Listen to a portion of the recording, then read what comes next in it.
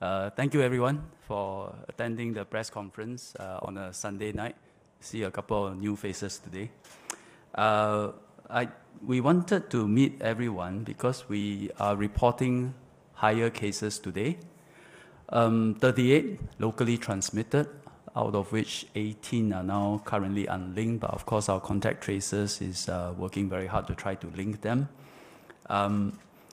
So one reason for today's higher cases, partly is I think there are more transmission, but the other reason is that we are now using a new method, coupling ART, meaning antigen rapid test, together with PCR.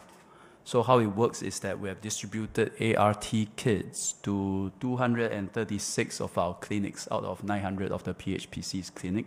So for anyone that come forward to the clinics reporting ARI,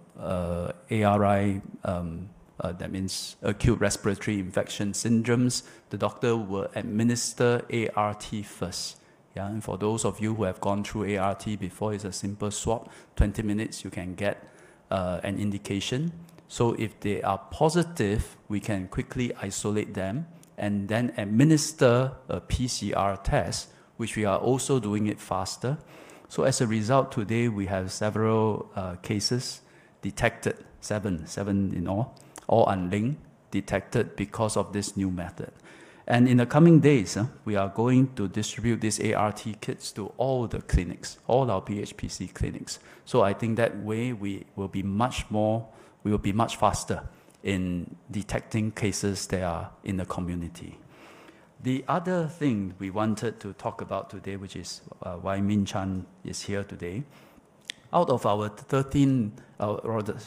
18 unlinked cases, we have 4 students, but these 4 students have already been reported by MOE yesterday. So it's not totally new cases. MOE reported them yesterday. They are all linked to the Learning Point cluster and quarantined before they are detected. But we understand that as students are infected outside of schools, parents are worried. So I'm sure both Min Chan and I, Min Chan as well as I, we are both getting numerous requests, queries, that since we are approaching mid-year holidays, whether we should just advance the holiday or move to home-based learning. So that's why I think we discussed this, and Minister Chan will now take over to explain what MOE will do. Thank you, Yikang. So, following from what Yikang has just mentioned, I think there are a few things that have developed in recent weeks that cause us to be much more concerned than before. Now, first, of course, we know that there are many new strains of the COVID-19 virus. There are various new mutations, and some of these mutations are much more virulent, and they seem to attack the younger children. So this is an area of concern for all of us. So the way we manage the situation must constantly keep abreast of such developments and preempt some of these developments where possible. So as Yikang mentioned, the sharp rise in the number of community cases today requires us to significantly reduce our movements and interactions in the coming days. Now, we are watching this very closely because we do not think that is a random thing that happened in just one day or so. So we want to make sure that while we are handling this situation, we have to significantly reduce our movement and interactions in the coming days. And to this end, MOE will move towards home-based learning for primary school, secondary school, JCs, and Millennia Institute students, including students from the special ed schools, starting from Wednesday, 19th of May 2021, until the end of the school term on Friday, 28th of May 2021. And thereafter, the school children will be on the school June holidays. Now, we understand, of course, this shift may cause anxiety in some parents, but we want to assure all parents and students that MOE will continue to extend our help and our fullest support to the schools, the teachers, and the parents who require additional help to make these adjustments. And we will also want to put in place measures to continue to minimize the disruptions to the learning of our students. Now, preschools, including the MOE kindergartens and the student care centers, both in the schools and in the community, will remain open to support families who need their services during this period. As telecommuting is the default mode of working for most now, we will encourage parents to keep their children at home during this period where possible. But of course, we understand there are many parents who are essential workers who will need to continue to work at their places of work, and therefore they will require services in the schools and in the childcare centers to help them during this period. And we will make all effort to help our parents and families who require such services. Now, we make this move with the full knowledge that our schools can draw on their experiences in executing the home-based learning, full home-based learning last year. And we are prepared to transit to online teaching and learning. Our teachers are also ready to help our students access a full range of online and hard copy home-based learning materials and assist students who may require digital devices or internet access and maintain regular contact with our students and their parents. Now, similarly, we will also look to convert more classes in the Institute of Higher Learnings online to reduce in-person attendance. Now, this, remember, our thinking is to make sure that in the coming days, we significantly reduce the number of movement and interactions in order to minimize the chances of transmission of these new strains of the COVID-19 virus. For institutes of higher learning, labs and practical lessons will continue to be conducted in person with the necessary safe management measures in place. Tuition and enrichment classes should move their activities online till the end of phase 2 as well, to prevent any intermingling and to cut down any possible transmissions. Now, having said that, I'd like to take a step back and look at how we manage the situation going forward. Now, going forward, we must work on the assumption that now and then there will be cases that will emerge in our community and perhaps in our school. Although thus far we have no conclusive evidence of school-based transmission, we must never be complacent. So going forward, we will need a range of options in order to thrive in a COVID world, for us to continue learning and living in a COVID world. So we must remain agile and adapt accordingly, but we must have within our arsenal a suite of options, especially to allow our students to continue learning in schools. Now, we all know that home-based learning over a prolonged period will have certain limitations. And to the extent possible, we will want to continue physical schooling for our children where possible. So, going forward, if the community situation does not warrant it, and if we only have sporadic cases in the schools, we will be able to use more targeted measures to ring-fence schools that are affected while allowing the other schools to continue to operate. Now, going forward, we will also have a suite of other measures in place to allow our schools to have the best chance to provide physical schooling for our children. This includes vaccination of more younger cohorts when the approvals are given for the use of the vaccine. It will also include new and more rapid testing methods so that we can quickly ring-fence the affected schools without having to close down all the schools for physical schooling or to convert all of them to home-based learning. And I want to emphasize that we are taking this measure now as a proactive step in order to make sure that our children are safe, our parents and our educators have peace of mind. And the significant increase in the community numbers today is a basis for us to want to take this move now. And it's not just based on a few cases that we have detected in the school brought in from either their homes or the outside of school enrichment classes. So, having said that, MOE will continue to monitor the situation carefully and we will review our plans as necessary. But our fundamental aim is to make sure that we keep our students safe, keep our educators safe, and to allow our parents to have the peace of mind and the confidence when they send their children to the school for physical schooling. And we will have various combinations of different methods to make sure that our children will continue to be able to learn in a safe environment.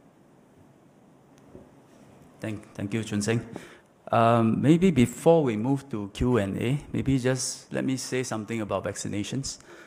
As you know, vaccination does three things for us. Number one, it provides a shield against infection of the COVID-19 virus. Number two, even if the virus broke through the vaccination and you're infected, we hope it brings down the severity of the disease. And thirdly, being vaccinated, you reduce the likelihood of the person vaccinated to transmit to another person and slow everything down. And all three appears to be what is happening now in countries like Israel that has vaccinated a big proportion of their population. So when we went into the national vaccination exercise, the first phase has been focused on those who need it most, meaning vulnerable population that amongst us, and second, those in the front line, such as hospitals, seaport, airport, and teachers as well, teaching in the front line. And so for this group, we want to give them the maximum protection, meaning 2 doses. Yeah. And today, the progress has been good. So 1/4 of our population today are fully vaccinated, 2 doses. 1/3 has at least 1 dose. Yeah. So I think we are now approaching phase 2 of the vaccination exercise, and MOH has been studying what phase 2 should look like. And one possibility to think about this is that maybe for phase 2, we should try our best to give as many people as possible a good level of protection against COVID-19. That means give as many people as possible 1 dose of COVID-19 vaccination without reducing the effectiveness. And there has been many international studies, and it shows that even with 1 dose, it confers good protection without compromising efficacy. Yeah, 1 dose without compromising efficacy. So our scientists have been studying this. We have an expert committee, as you know, and the evidence locally and overseas point towards this, and immunologists around the world also express this opinion, that it is reasonable for those two actually to be further apart from those one. So instead of 21 or 28 days or 3 days, 3 weeks or 4 weeks, which is the case currently, it can possibly extend to 6 to 8 weeks without materially impacting the efficacy of the vaccine. So this will also be helpful given our current situation where we have more cases, and this is something we are studying. And once we are ready, not too long in the future, we'll announce the details, how we are going about doing this. But rest assured, if we do this, and when we do this, all those who already have your second dose appointment will not be affected. This is a strategy for phase 2 of our vaccination exercise moving forward. Yeah. So I thought let everybody know this first while we continue our study, finalize the details, and once we are ready, we will put it out very soon. Thank you. We can go to Q&A. Thank you, Ministers. We will now begin with the Q&A segment. Media agencies, please remember to use the raise hand function on Zoom if you'd like to ask a question. Do also remember to unmute before asking question. Kindly note that we will only take one question per media so as to allow more to participate. May we have the first question from ST? Ray, please. Hi, good evening, Ministers. Thank you for the briefing. Just a quick question. Can we ask why is home-based learning only starting from Wednesday? And can you elaborate on what you said earlier about how the more virulent strains are affecting younger children? Thank you. To your first question, why home-based learning is only starting on Wednesday? There are a couple of reasons for this. Now, you remember yesterday, for those schools with confirmed cases, we have already swung into action and they will start their home-based learning from Monday. For the rest of the schools, they will typically take about 1 to 2 days to get their materials ready for them to brief the students and also the parents. At the same time, we are also concerned from the feedback of the many parents who have contacted us that they will also need to make some adjustments to their plans. For example, putting in place alternative childcare arrangements for their children. So we are doing this as soon as possible, which is why we're starting on Wednesday. So this is the reasons why we are starting for all the schools, less the few schools that we have already highlighted yesterday with home-based learning from Wednesday onwards. Now, your second question as to the areas of concerns, I think those of you who have been keeping abreast of the scientific literature, you will know that these new strains of the COVID-19 virus seems to have a slightly different characteristics from the previous strains. And until today, I think many of the scientific communities are also trying to ascertain the different characteristics of these various new strains.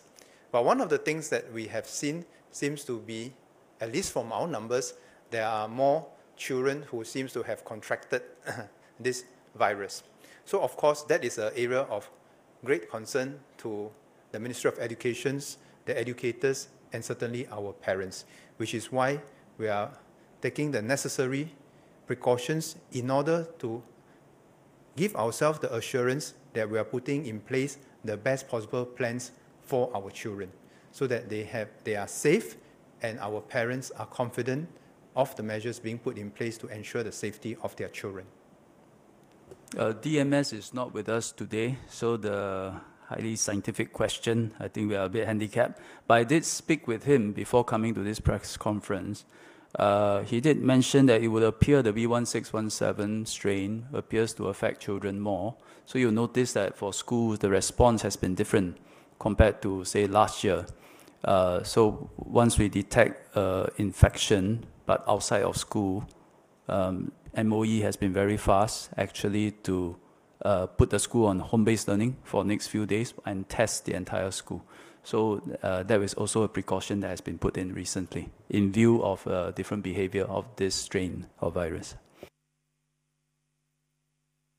Thank you, Ministers. Can we have the next question from Cha Pao? Zipeng, please.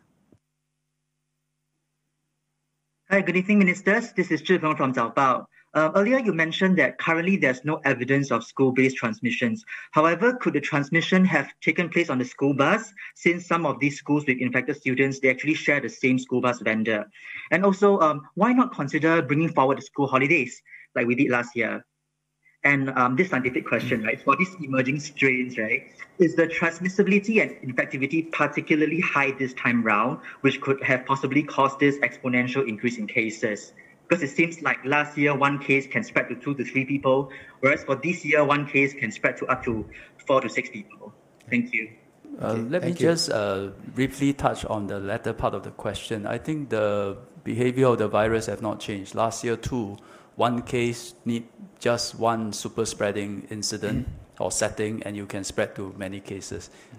This strain, I think, is no different, but it is true that there has been literature showing that it is more virulent, but fundamentally you are looking at a very contagious virus.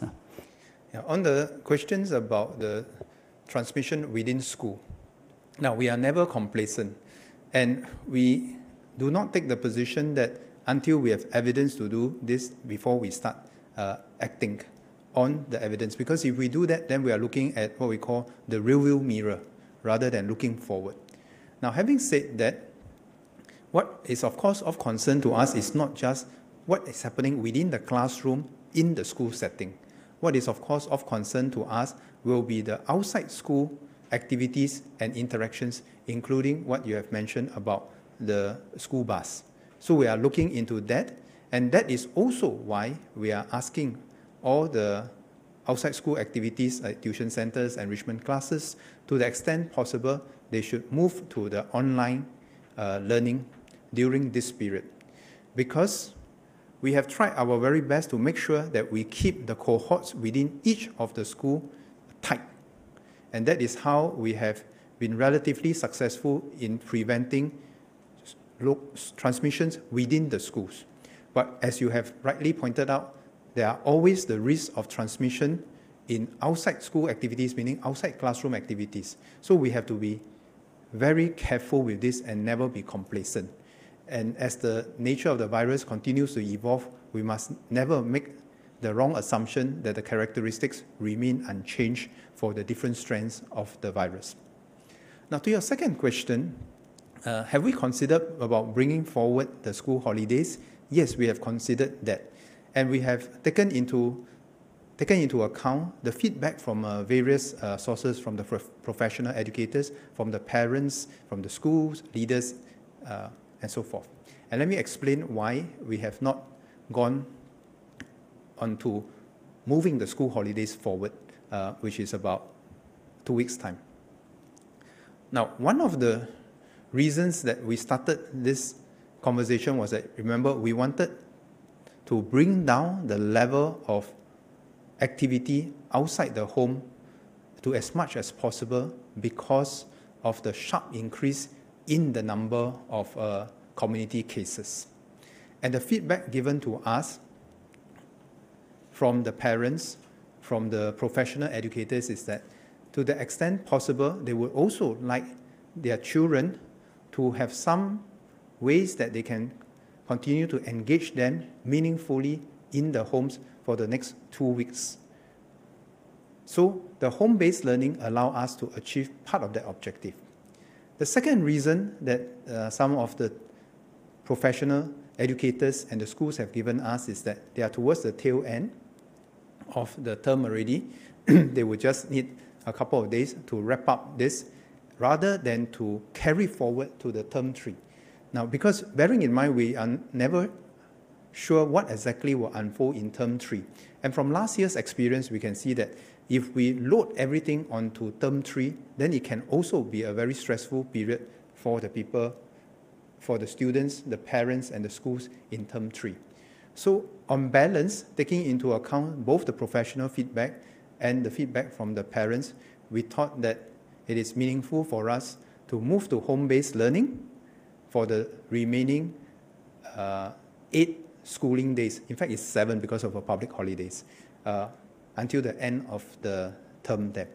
And the schools are well oiled in swinging into gear for this kind of operations because last year we have already put in place the necessary processes and measures for us to be able to switch to a home-based learning quickly. So these are some of the reasons why we have taken the decisions to have home-based learning for the remaining 7 learning days, rather than to move the entire holiday forward, which will then have another set of implications for the planning for many of the families. Thank you, Ministers. Members of media, please only ask one question to allow more to participate. Can we get the next question from BBC? Karishma, please. Thank you. Hi, thank you, ministers, for holding this press conference. You've indicated that students are being infected by the B161 strain of the virus. What's the status of the current kids who are infected? How much worse is this strain on the virus in terms of effects that you can see on the children? And in terms of timeline for vaccinations, why haven't you been faster? And do the vaccines we have show that they slow down the transmission even for the B1617 virus? Let me take it. That's a series of questions. Sorry, yes, I apologize. I think all these are valid, but I think there are also medical questions that we want to find out ourselves. As of now, I believe all the children are well. Just like last year, some students were infected and they tend to be well. So far as I know, they are all well. As to the other fairly valid technical questions you asked, these are questions we also want to find out. But we need some time. So if I may add to what Ikang has shared, to our knowledge, all the students who are either under quarantine or who have been confirmed to have contracted the virus, a few of them have mild symptoms, but no one is very seriously ill at this point in time, and we are thankful for that.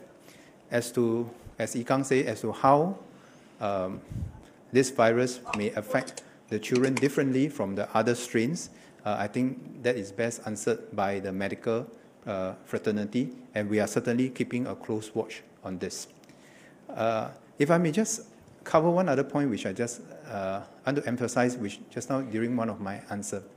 The schools will remain open to continue to provide support to those children and families with higher needs. So that, I think I've mentioned that. I just want to emphasize that because we are fully cognizant that some families and some children will need additional help during this period, and we can be rest assured that the schools, the preschools, the student care centers will be available to help the children and the families with these higher needs. Right.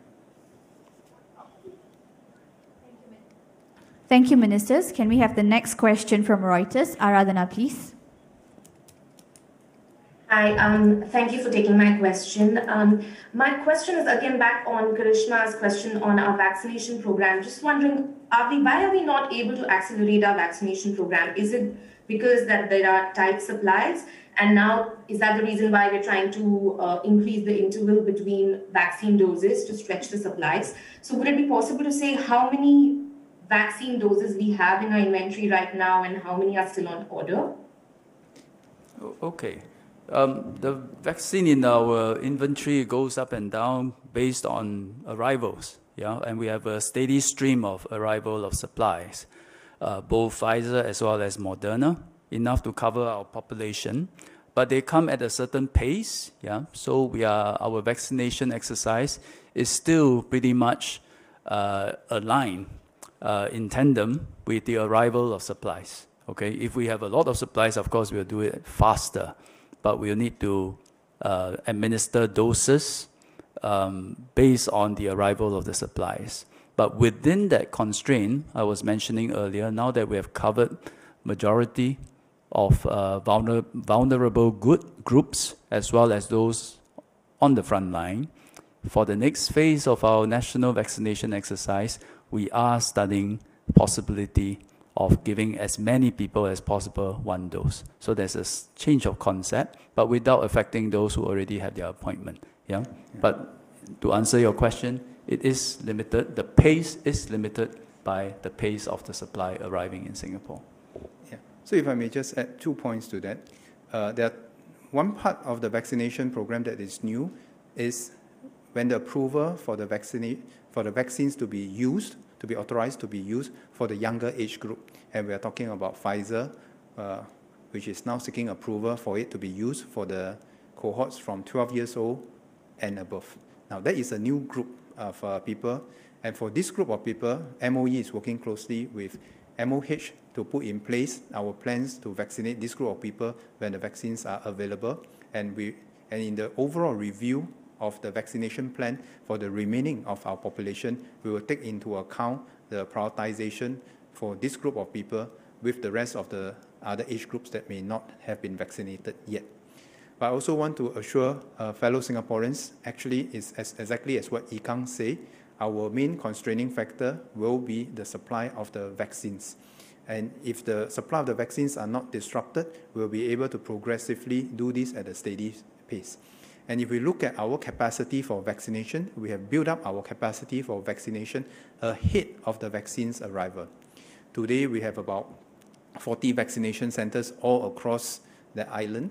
Every one of the vaccination centers can easily accommodate at least 2,000 persons a day. So you see, our vaccination capacity is really much higher than our vaccines availability. And we have done this consciously because we know that the vaccines flow will be uneven across the time period, but at any one point in time, our vaccine capacity is our vaccination capacity is always higher than the availability of the vaccines. Then together with our queue management system, this gives us the confidence that once the vaccines arrive in Singapore, we can get it into the arm of our people in the shortest time possible, because the people are ready to take the vaccine because they have signed up for it. We have built up the vaccination capacities in the 40 vaccination centers, the hospitals, the polyclinics, and so forth. So this is how we are doing as fast as we can. But on top of this, is exactly like what Ikang has mentioned, we are also looking at the strategy of vaccinating the remaining people based on the latest scientific evidence that we have, in order to make sure that as many people get a certain level of protection as soon as possible. Thank you, Ministers. Can we have the next question from today? Chun Sing, please. Hi, Ministers. I have a question for Minister Chan. I wanted to ask about the vaccination for those under 16-year-olds. When do you expect the approval to be granted? And because there seems to be a significant anxiety or apprehension among parents to have their young kids vaccinated, how would the government address this particular problem without making it compulsory? Chun Sing, we will have more information available when we have worked out the plans and the matrix together with MOH. Yeah, I think maybe a bit of background. When the vaccines were developed, they have to conduct quite very rigorous clinical trials. So it is not that the vaccine is unsafe for young children, but in the clinical trials, they did not test on enough children of that age group. And therefore, it is not approved internationally to be used on children. But lately, Pfizer has been doing additional clinical trials on children between 12 to 15, and the data has been submitted, and I think now there has been approvals around the world and precedents around the world that they can be administered to children of that age group, which is why we are also proceeding with children of this age group, working with MOE. Yeah. Thank you, Ministers. Can we have the next question from CNA Digital? Hui Min, please. Thanks for taking my question. My question is more for Min Ong, I think. Bearing in mind the number of community cases which we haven't seen since the last circuit breaker, can I ask what's your response to calls to go back into full circuit breaker mode? Thank you. Yeah, thank you. I thought this would be asked, but it's a very difficult question to ask at this time, because this is a particularly difficult time to answer that question, because you can see the cases rising, and whether the trajectory goes exponentially up or flatten, which did happen Chinese New Year this year. We saw cases going up and then it flattened and then it disappeared. And which direction it goes, we will only know in the coming days. So all I can say is, as of now, we need to monitor the situation and then come to a decision later. And I don't give that answer because I want to stall the question. We genuinely need to have some questions answered. Number one, for example, today is the first day we impose more stringent measures, social distancing measures, and today is the first day, in fact. And this time round, we decided to remove the most high-risk settings, meaning enclosed space, crowded, no mask. It hits the restaurants the most. And so by removing the most risky settings, I think will make an impact. And furthermore, there is also an indirect impact, because once these places are closed, the general activity do go down. We find ourselves going out much less frequently. We will find ourselves going out much less frequently. And home-based learning is coming on stream middle of next week. I think that will reduce activity even more. So what is the impact of that? We know there will be an impact. I think we will only know in the coming days. Second is, I mentioned earlier, where you're pairing ART with PCR now and able to detect cases much faster. And so in the coming days, we are also monitoring how will the cases surface. Are we able to flush out cases much more quickly in the coming days? And we also want to find out that answer. Thirdly is something we are currently studying, which is what is the severity of the disease amongst those who are vaccinated or amongst those who got infected by someone who is vaccinated. And this is something that MOH is studying. We're still looking through the data. As of now, we can say that for the 76 individuals who were vaccinated at least with one dose, due to the current, this round of outbreak, none require ICU. But we need to dive deeper into the data, and as more days go by. So really, seek answers to these questions, and when the time is right, we will make the right decisions. And if it has to come to more stringent measures, as Lawrence has said in the last MTF, we will do so. And if it's a CB, we will say it is a CB. Yeah. Thank you, Ministers. Can we have the next question from Mothership? Julia, please. Hi, Minister Chan, I have a question for you. I understand that HBL will only start from Wednesday. Considering that the virus is already in the community among students, will parents and students who are worried about their safety be allowed to opt out of attending classes in the next 2 days? The short answer to that is that the schools, after today's announcement, in fact, the schools will be contacting the parents, and the respective schools will work out the plans accordingly. Thank you, Ministers. Can we have the next question from SEMP? Sing Hui, please.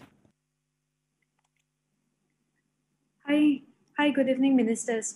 I know you've been asked this a number of times, but given the current situation and the number of unlinked cases that we have today, that brings our 7-day moving average to 4.71. And I know, Min Ong, you're no longer Minister of Transport, but where are we right now with the travel bubble with Hong Kong? Yeah, my answers have not changed from the last time. Yeah, I was here at the conference. I discussed with Secretary Edward Yao last Friday. Yeah. And we recognize that Singapore, given our rising number of cases, it is not likely that we will meet the criteria for the launch. We were not likely to meet the criteria for the launch of the Singapore-Hong Kong air travel bubble. But I think the exact numbers we will know early part of next week. And Minister Iswaran is fully aware of it. I think he's in touch with Secretary Edward Yao as well. And we will make a decision and an announcement, I believe, early in the coming week. Just to follow up on the question that was asked by Mothership earlier, I think bear in mind, so far we do have a few students being infected, but so far there's no evidence showing that there is school-based transmission. So I know principals, teachers, parents, students are all cooperating, working really hard to make sure schools' protocols are really stringent, effective, and manage to keep schools safe throughout these 16 months. So bear in mind, schools is a safe place. There has been transmission, but transmission outside of school. And so for parents who want to opt out, in the past, last year, the school's position is always do come to school. It is a safe place. Yeah. Thank you, Ministers. Can we get the next question from The Age? Hui Che, please. Hi, good evening, ministers. I just wanted to ask, because Min Ong mentioned that now we are going to use ART in conjunction with PCR tests, and we know ART do produce some false positives. Does that mean that every day when we see the MOH press release, will there be cases adjusted down, let's say in the future, if, say for example, oh, it turns out to be a negative ART test or negative PCR test in the future? Yes, it has slightly lower. It has lower specificity, especially for high CT scores. But we are using both together, ART plus PCR. So the numbers you see in our daily reports is after the individual has gone through a PCR test and is positive, then we'll include in our daily reports. We will not, just to be clear, we will not report numbers based on just ART score or ART results. Thank you, Minister. Can we get the next question from Wan Pao? You too, please. Hi, good evening, ministers. Just like to find out what's the progress of issuing of the personal learning devices to the students, because we are heading into another round of home-based learning. So the original timeline was to have all secondary school students equipped by end of this year. So in this respect, are we on track, or do we have to accelerate the pace? And so how well equipped, in essence, our schools and our students for this upcoming round of HBL, given that it's relatively announced at short notices? Thank you. Let me take that question. Our school system, actually since last year's experience until early part of this year's, I think they have gone through the processes and they have oiled the machinery. So we are pretty confident that they have in place the processes and the devices for the children. But of course, we know that once you give the devices to the children, once in a while we have to check on the children to make sure that together with the students, check with the parents that the devices are working properly and so forth. Now, but I want to emphasize this. We are not going into HBL suddenly, because since our experience last year to now, regularly the schools have been, if you like, exercising their own system. So the HBL has been complementing some of the physical schooling even prior to this.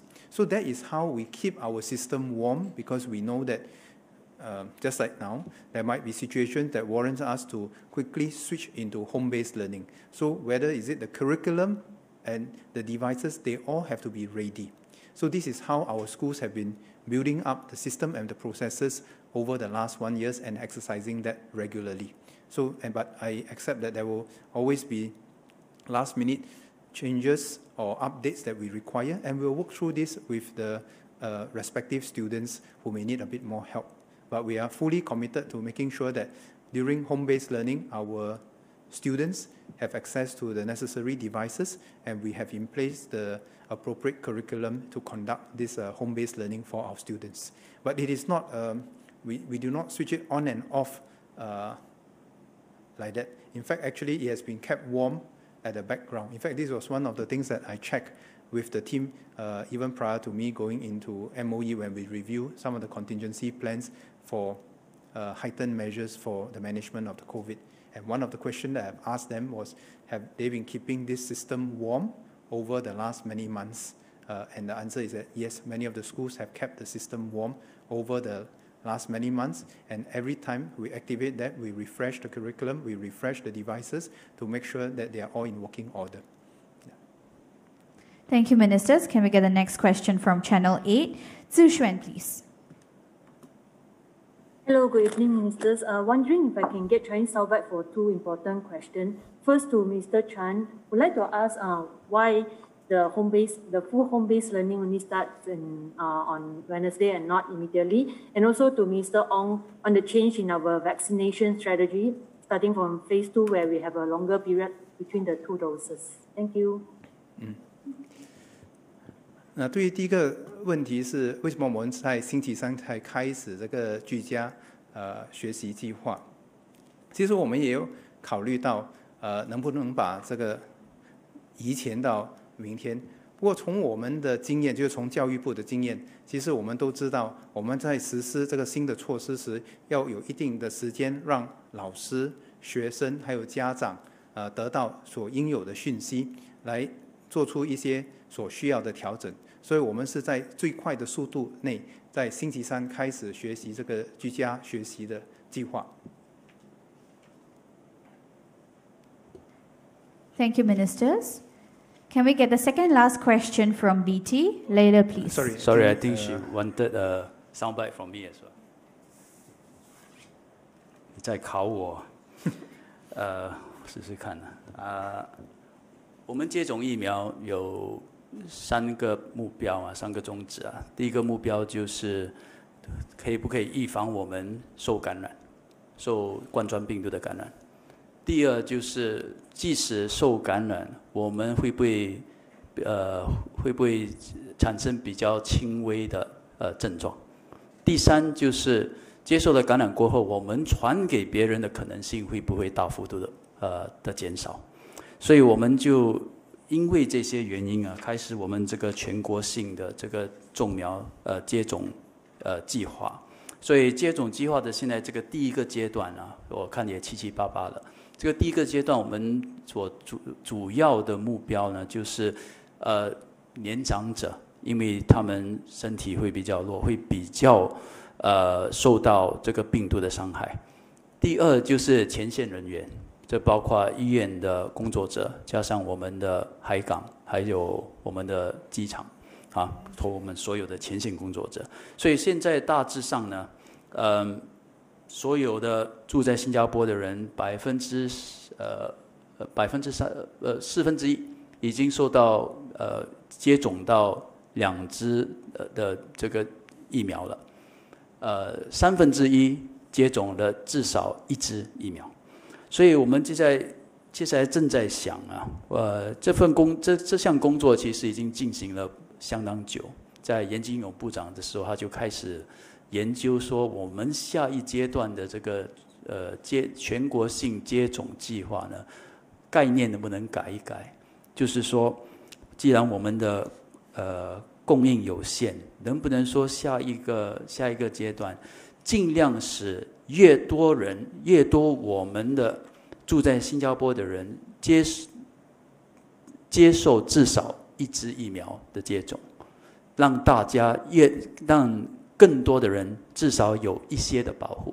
因为全世界很多专家都研究过了，即使接种了1支疫苗，也会受到相当好的保护。所以这就是我们正在研究的。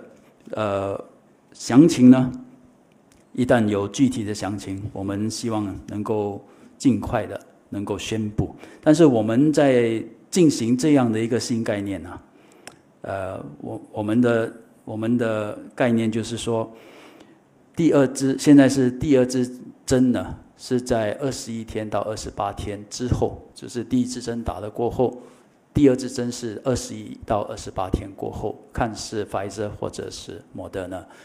所以一些世界的专家就正在他们的意见呢，就是说你可以延长到6个星期或8个星期，也不会减少这个接种疫苗的这个effectiveness 有效率啊。再讲一次啊，你在考我。所以很多世界的专家，他们的见解就是，即使第2支疫苗在6个星期到8个星期之后，它还是保持了它的有效率。所以我们现在正在研究这项工作，但是如果要进行的话，我要确保让大家知道，那些国人呢已经定了你第2支疫苗的预期啊，不会受到影响啊。这是接下来新的疫苗才会受到影响。我可以补充几点吗？刚才我们谈到说，为什么从星期三再开始？那除了技术性的问题，其实有一个很大的重点，那就是其实我们的家长都需要在居家学习的过程中做出一些生活上的调整，所以家长也需要一些时间来做出他们相对的调整，就是比如说怎么样去照顾好孩子，因为不是每一个家长都能有在家可以监督他们的孩子做居家学习的，因为有些家长是得到外面去工作，所以在这接下来的1-2天里面，我们尽量的和家长一起的配合，做出一些新的调整，我们的计划，然后让我们的家长还有能安心的让他们的孩子居家学习。那另外一方面，我要补充的是，当然我们也意识到有许多的家长，因为他们有可能家庭有个别的需要，或者孩子有个别的需要。如果这些家长或者是孩子需要有更大的辅助的话，请联络我们教育部的学校，还有校长和老师们，我们也会尽量的配合来帮助他们做出这些所需要的调整。所以在最大的力度上，我们要帮助我们的家长还有学生一步一步的做出这个调整。那比如幼儿园或者是学前教育中心，或者是一些在社区的一些学生中心，他们也会继续的营业，因为我们意识到有许多的家长是需要有这些服务的。那另外一方面，我想强调的一点是，这是我们做出这决定，是因为我们在这几天里面可以看到这个在社区的疫情的急速的上升。那过了这段时期之后，我们更要考虑到的是，在比较长远的时间内，我们要怎么样做出一个调整？因为从我们的角度，我们可以意识到，其实这个病菌可能在我们的社区里面会一段非常长久的时间。那如果在接下来的日子里面，如果在社区感染的风险是相对较为低的，在学校里面只有个别的一些案例的话，那其实我们不需要把所有的学校都改成居家学习。那我们可以比较有针对性的让受影响的学校和师生转入居家学习，那其他的学校还可以继续的上课上学。因为我们知道，就算是在居家学习的过程中，它有一定的挑战性，也有一定的局限。那从师生的角度来衡量的话，我们还是希望能让我们的年幼的学生，尤其是年幼的学生能上学上课。那因为他们跟老师的过程的互动是比较好的，对他们的身心发展，对他们长远的学习是比较好的。所以如果在社区病例平稳的时候，而只是在学校可能有个别的1-2个案例的话，那我们就在长远里面可以有一个比较持续性的一个方案，就不用把所有的学校都转入居家学习。那当然也有另外1-2个重要的考量，就是在接下来的日子里面，我们也将为更年轻一些学生让他们接种，就是12岁以上的，那也可以让他们有一定的一个保护。那另外一方面，我们在测试那方面现在可以做得更好更快，所以这也让我们可以缩小被影响到的周边的一些人士，因为在更快速的测试过程中，我们所需要受到影响的其他学生或者是师生的话的数量就相对的减低。那最后一点是要重申的话，其实在学校和在学校以外，在学校里的环境还是相对比较安全的。所以不过就算是在学校里面的环境是相对安全的，我们也不能掉以轻心，因为我们在这次的经验就可以看到，往往是在学校以外的一些活动，如果我们松懈的话，就可能造成这些感染群。不过我要向大家保证的就是我们会以最大的力度让我们的学校是一个安全学习的地方，让我们的父母家长们他们能把他们的孩子送到学校，能有那种安心。Thank you, Ministers. Members of media, gentle reminder to only ask one question each. Can we get the second last question from BT? Layla, please. Hello, Thank you, Ministers. My question is about the Shangri-La Dialogue and the World Economic Forum, which are scheduled for June and August this year. What's the latest update on that? What has been the government's latest communication to the organizers so far? And regarding... Thank you, Leila. Okay, thank you. Minister Lawrence Wong answered that same question last week, which is the organizers will monitor the situation and closely and come to their own recommendations and decisions. There has not been further development since, and the answers have substantively not changed. Thank you, Ministers. Can we get the last question from CNE TV? Gwyneth, please.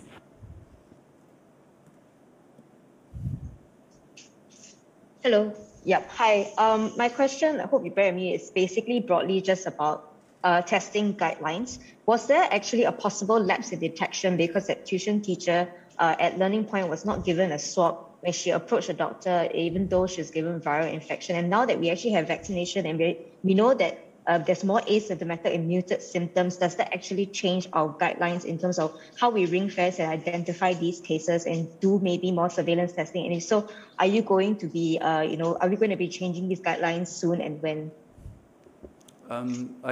I don't know enough to comment on the specific case, but the nub of your question is a valid, very valid one and relevant one, which is testing need to be fast.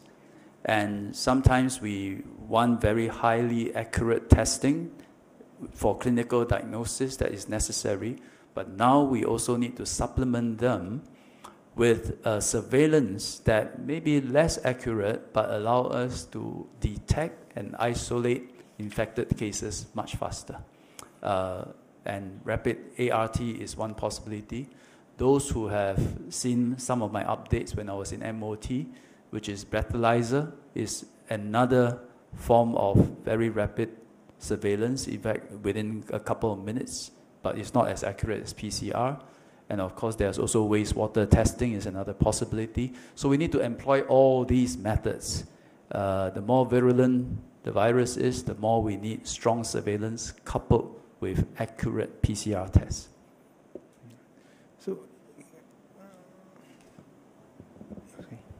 So can I just make a final point that what I say in Mandarin, perhaps I just reiterate in Chinese to emphasize this point. Now, going forward, we must be prepared to live in a world where this COVID-19 virus could be endemic in society. We must find new ways to cope with this. We must find new ways to allow our students to continue learning in a safe environment. And converting all schools to home-based option may not be a sustainable solution, and we need different tools in our toolkits to manage the situation going forward.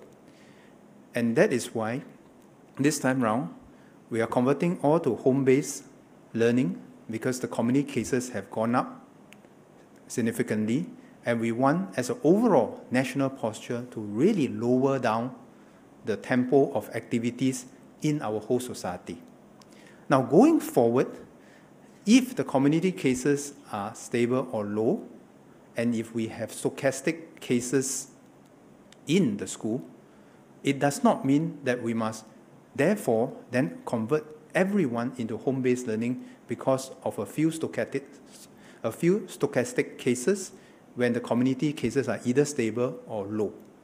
Then we will have other ways that we can try to ring-fence the affected schools by converting the affected school to home-based learning while allowing the rest of the schools to continue with physical schooling. Because over the long term, we think there are limitations to full home-based learning. The interactions between the students and the teachers, the physical interactions between the students and the teachers are an essential part of the transmission of values, role modeling, and so forth for our students. So this is why, going forward, we must make sure that we expand the suite of tools that we have in managing such cases. And we are very happy that with greater vaccination, with more rapid testing, we'll be able to try to limit the impact to as small as possible by using targeted measures on those schools or students that are affected. Otherwise, it will not be a sustainable solution for us to convert everyone to full home-based learning for a prolonged period of time. Thank you very much.